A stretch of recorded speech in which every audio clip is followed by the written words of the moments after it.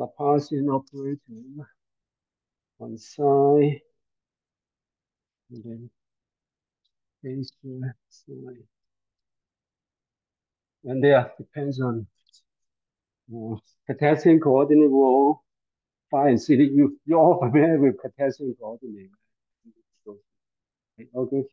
So the Laplacian in Cartesian, you need to look it up. Yes, you forget that. I think in earlier chapter, quite either chapter 2 or chapter 3, there's a more complete discussion on curvilinear coordinate, and then there will be formula for all the different coordinate on the all the gradient and Laplacian and divergence operator. All that. So if you look that up, that would be, let's see, 1 over rho, partial rho,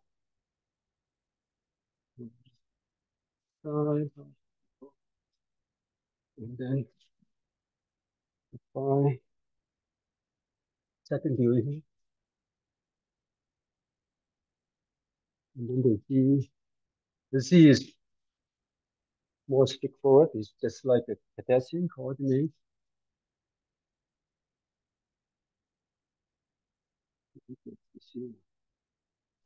Okay, and now so you can assume a separable form of psi. It's quite a fine solution, so it depends on rho, phi, and z. So again, most generally you want to sum over separable solutions, and so I think your textbook use p, and it's a little bit unfortunate notation because we usually reserve p for the radial part for the spherical coordinate rather, because that later on we'll identify for spherical coordinate that's either Legendre polynomials or cylindrical symmetric case or associate Legendre function. Both are using p as the symbol, but for cylindrical coordinate, it turns out that it's supposed to be a Bessel function or modified Bessel function. Anyway, follow the textbook. So P is a function of rho, and then there's capital phi, capital phi, that depends on phi, capital Z depends on Z. So supposedly again, you have some notation to indicate you're summing over a bunch of separable solutions, but later on you can just the discussion you can just concentrate on one term, and that goes through, and then you find all the terms that satisfy the all separable solutions that satisfy the equation, and then finally you add up as much as you can, and hopefully you are using complete set of complete basis. Then you're pretty sure you get all the solutions. Okay, but so for now, it's just you can just consider one term, so you forget about the summation. Just understand that later on you actually sum over a lot of these. Okay, and the idea is just plug that in, right? So because it's separable for this term, you only operate on p. The other terms will come out of the derivative. So you have phi, delta z, divided by rho. And now all these become ordinary derivative, not partial derivative.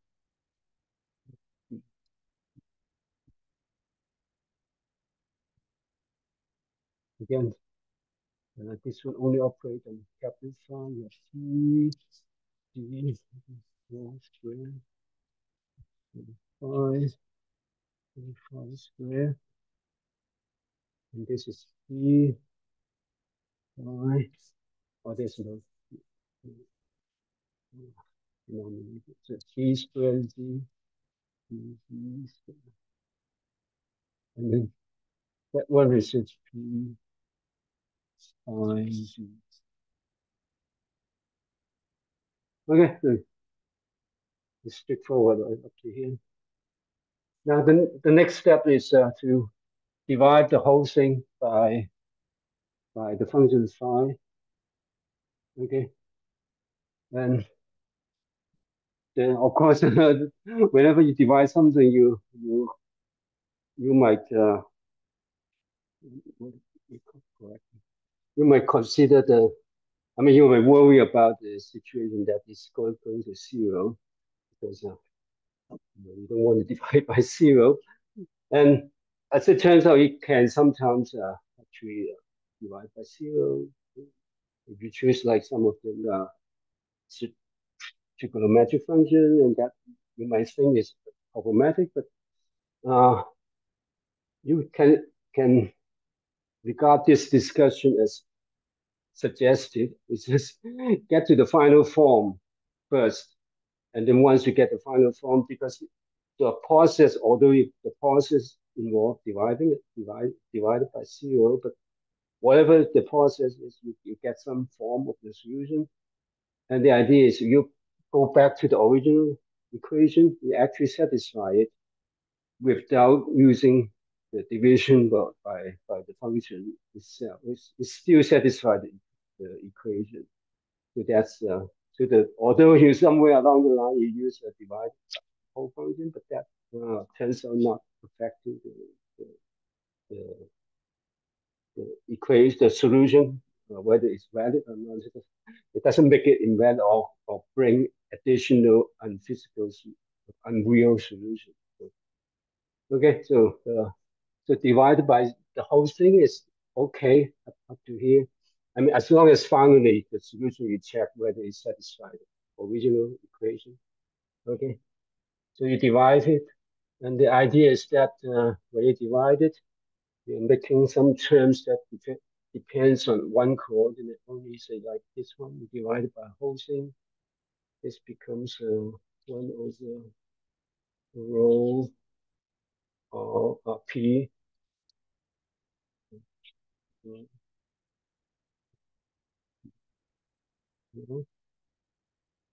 And this one is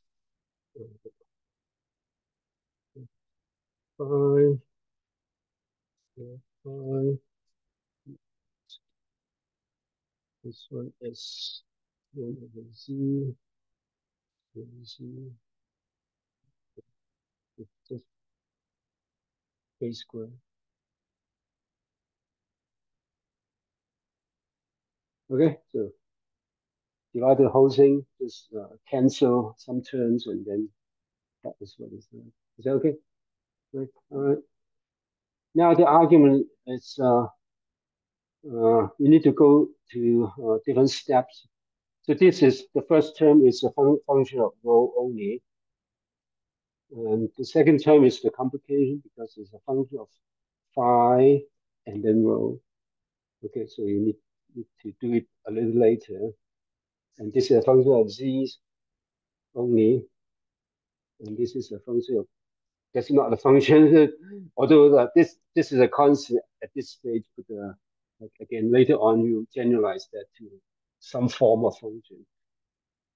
Anyway, treat it like that. You can separate it into different steps uh, because if you group these two terms, the first two terms combined will be a function of rho and phi.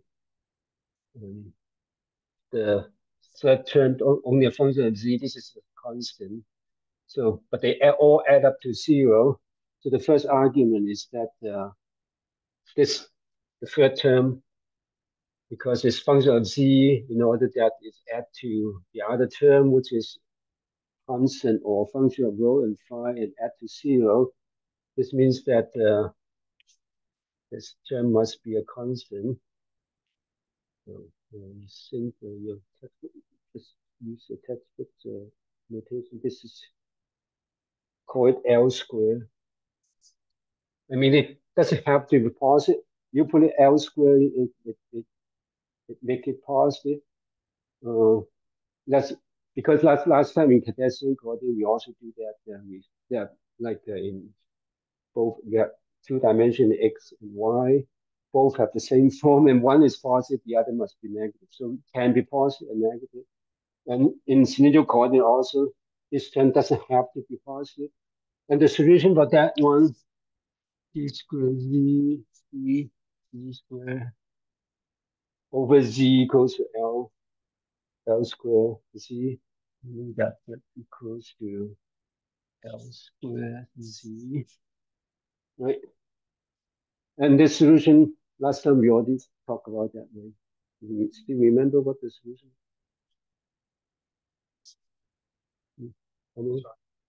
No, this is not scientific. This is positive. This is L is for L square is positive. I said it can be L square or minus L square, but the textbook chooses to be L square. Exponential function, yeah, yeah. So you can either use let's see, whatever your notation in the textbook. I think it's not using my way of writing, so it doesn't matter. So like, this is A E Z E E minus either that one or A cos not that's a L Z cos L Z sinh. Right. Right. So that's the Z part of the separable solution.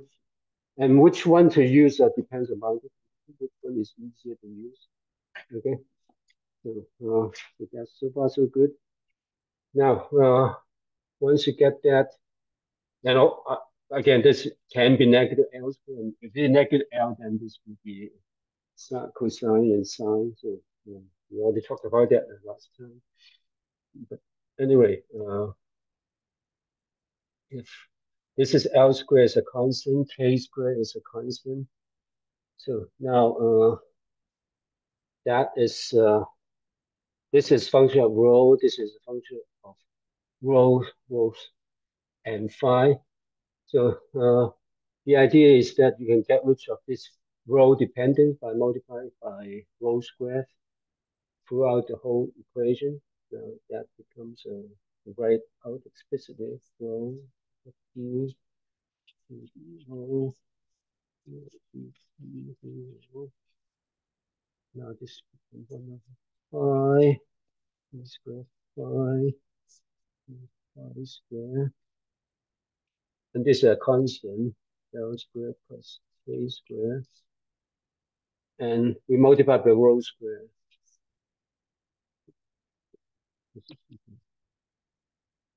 That equals okay. Now we get rid of the rho square in the middle term. Now this is just a function of phi. This is a function of rho. This is a function of rho. Because these are just constants. So these two terms are function of rho. This is a function of phi. So again, you use the same argument. So this must be equals to a constant. So the rest of this that also equals the negative of that constant. Okay, so that is what we'll do. And this term we can assign a negative constant here. Actually, we use the common notation is m squared. Okay, minus m squared. So the phi equation becomes square capital phi squared equals to minus m squared. Okay, and now you know the solution as well. So it depends on what. Yeah, still you can have two choices. The phi can be, let's use A. You have only use A and B, so C. You can either again you take exponential function, it becomes I n phi or and then minus im. So either use exponential function with a compact argument or cosine phi.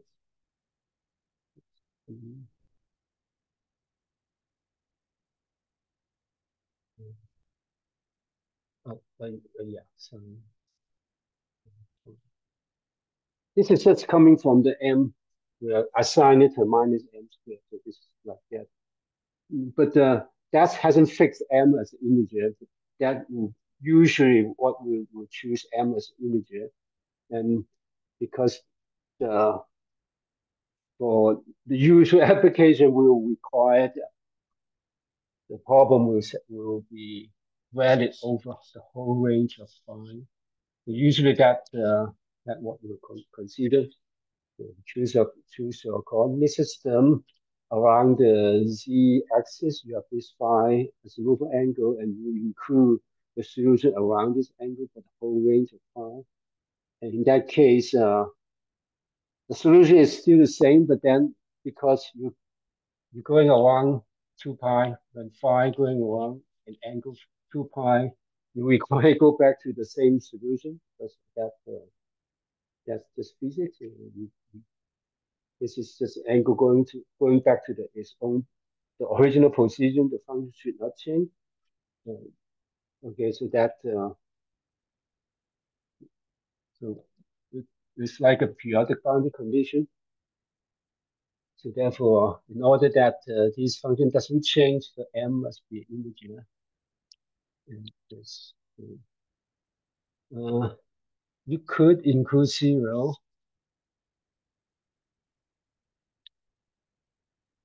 although whenever you use sine and cosine, you only use a part of that, so you don't use negative because they are linearly dependent, right? And um, and then also this is you use negative m, then one will change to the other, so that you don't have to use the negative sign, so you can just choose the positive part, so 0, 1, so on. Right? Or, or if you want to use that, so in your solution, you would keep just one term instead of writing two terms. That you go to m as all integer, and you only need to keep one term. Okay. And now for this one, obviously, if an m equals 0, you only have this the first term, which is just a constant. Okay, so that's the phi solution. All right, so the last step is the row equation. That's the most complicated part. So now to write it down, you can just, uh, it depends on how you write it. Multiply p to the other side. Okay, so let's just write it. Rho d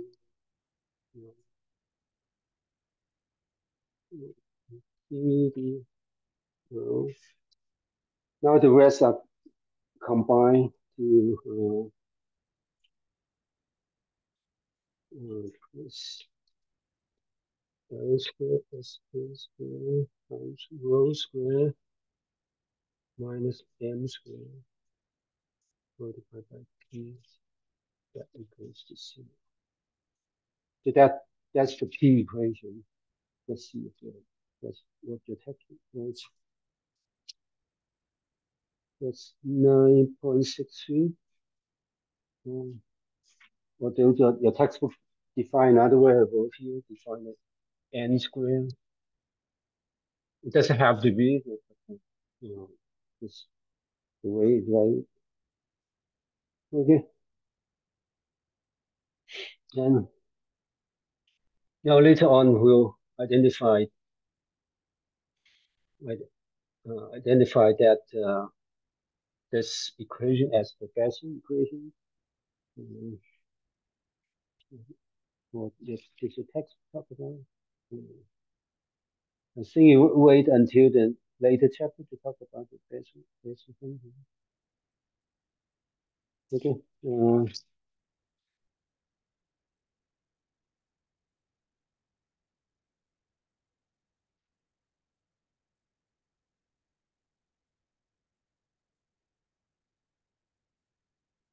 Okay, so anyway, we'll talk about Bessel function and Bessel equation later. So we just leave it like that. Okay, so I think your text will just write the solution as P to the n. So the solution will be P sub L. So it depends on L and N. Obviously, you have K, but K is your parameter in the equation originally. Okay, but L, L and anyway, so the idea is that all these should be uh, multiplied together. This one, this one, this one, because the original assume it to be separable. They are just multiplied to get the solution phi. So this for this term is PLM. It's a function of rho, and then phi is just if you use this just one term and use all integer, e to the power n phi, and then for z we have two possibilities. So a percent LZ, not a cos LZ, and then b c. Okay, so so you need to be careful that all these are related. So that you use the same m here, then you use the same m in the exponential function, and then the same L here, you use the same L in here. So you also you multiply together. So the coefficient supposedly also depends on your choice of L and M. Okay. And then the full solution will be summing all the possible L and M. Okay. And for M, we already fixed that if we're going around the full cylindrical, azimuthal angle, then M will be all integer. But L is unspecified for now, and whatever the specification of L depends on the boundary condition. Okay, but that's the most general solution. Okay, now the again the you can now once you have the form, you can now put this back to the original equation and then satisfy yourself that this is indeed a solution. Right? Uh, yeah, oh yeah, there's a K is outcome. The K is not explicit in here, but K is somewhere buried in the solution of P. Okay, and but you put this form back to the original equation, you be able to show that it's satisfied the original equation.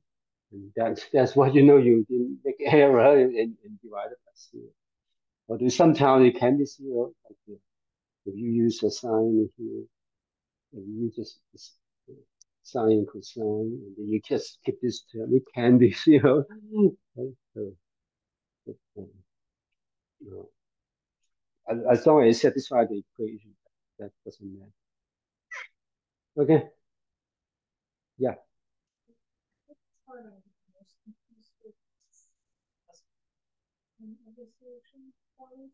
yeah. Uh, did he talk about that? Because we will go through a Bessel function chapter. So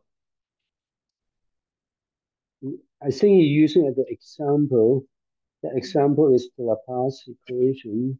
I suppose right? Laplace equation. Is it Laplace or Poisson equation? There's a Poisson equation, and this is uh, yeah. That the idea is that he doesn't have the m, so m would be zero here. And so if you don't have m, then you only have this n square rho square and equation 9.69 is just multiply this out, and that would be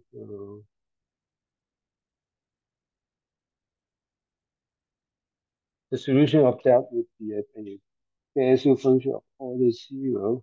So you can, I mean, you can jump ahead a little bit and use the form of the Bessel equation, and then that would be, so you start from chapter 14, we talked about Bessel equation. Okay, then write it down the form of Bessel equation.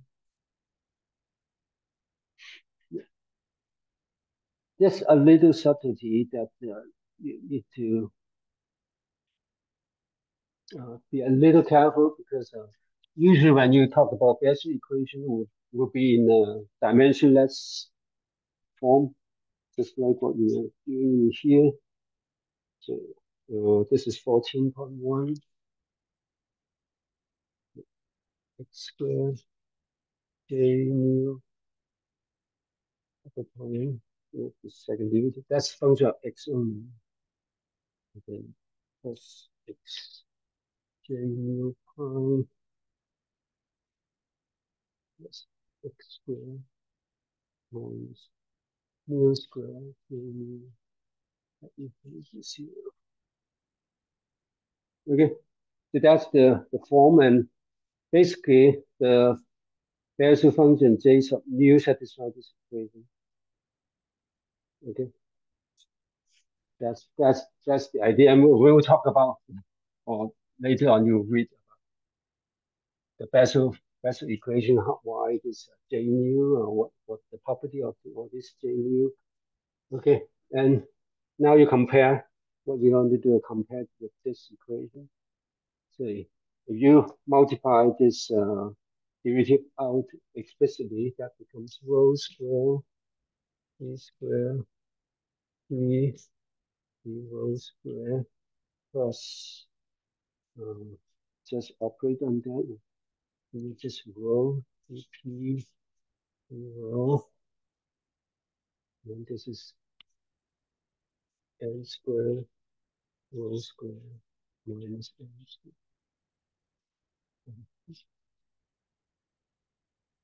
Okay, now you compare the two. You identify that nu is your m. This is minus mu square. This is m square. Okay, and now the idea is the first is in dimensionless form, so it's x is a dimensionless variable, but you have n square here, n row. So so basically, to put it in this form, you just need to rescale your coordinate, or redefine your coordinates. So define x as n times rho. This becomes x squared, right? This becomes because you are just, you can multiply n and divide it by n. This becomes x dp dx. And likewise, you multiply n squared divided by n squared. This becomes x squared dp.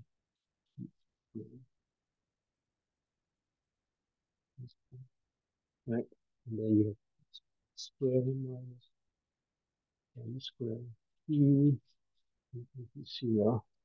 Right, and then you see that this is exactly the same. The equation are exactly of the same form. Now we can write down p is just j sub m, and depends on x, but x is just n. Okay, so that's the solution, right? And uh, now it depends on what whether m is an integer or not.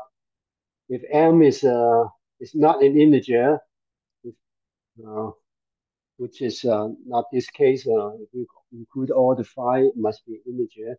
So that would be a Bessel function of integer order.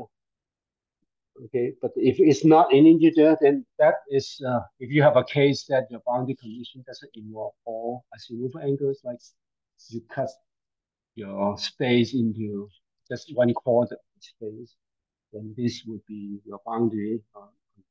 The xz plane and yz plane is a boundary. Then you keep just 1/4 of your azimuthal angle. Then m doesn't have to be integer.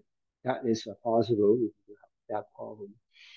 Okay, and then this would be J new. If M is not integer, then the solution is not just, then you will have two solutions, whatever, CDE, you have J, M, and then plus J minus M. In that case, if M is not an integer, they are linearly independent. M, J sub N and J sub minus M, they are linearly independent, and that those are valid solution. And we'll talk about what those forms are. But if J is, M is an integer, like we all assume angle, that becomes an integer. Then these are Bessel functions with integer order. And one property of that is J minus M in that case is linearly dependent on J. They are not this, they are actually just proportional to each other. So you cannot use this. And that is when this is and not integer. Okay. And if M is integer,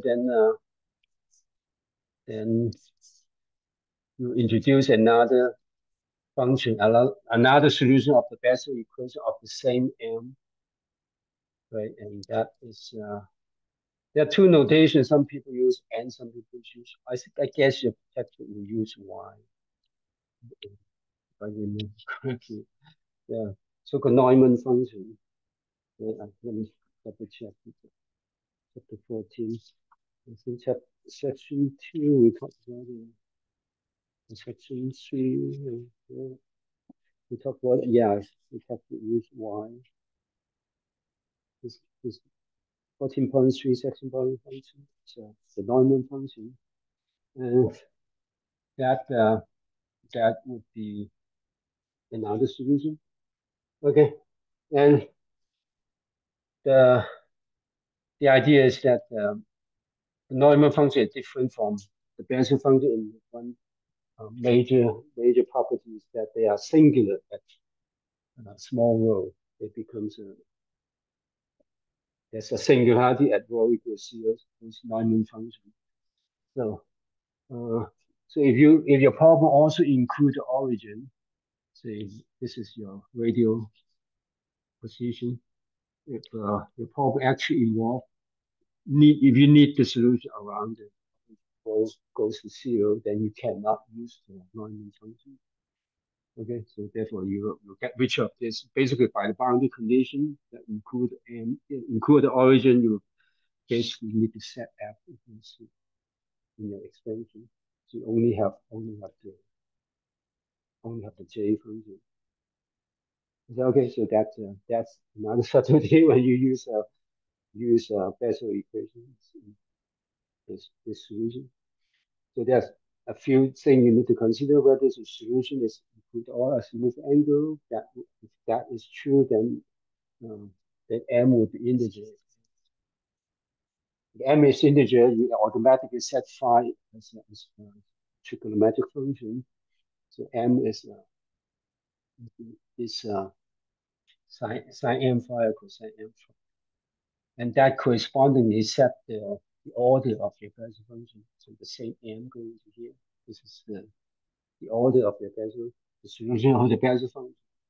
So, so that would be this case. You have you have the Bessel function and the Neumann function, right? But then again, if you include the origin, then you cannot use not all this Y normal function. You must set the coefficient to zero. And sometimes you don't include the origin. Say suppose you have a cylinder and you want to consider solution outside of the cylinder, then you don't include the vertical here, then you need the normal. Okay, so it depends on boundary condition and the geometry of your problem. Okay.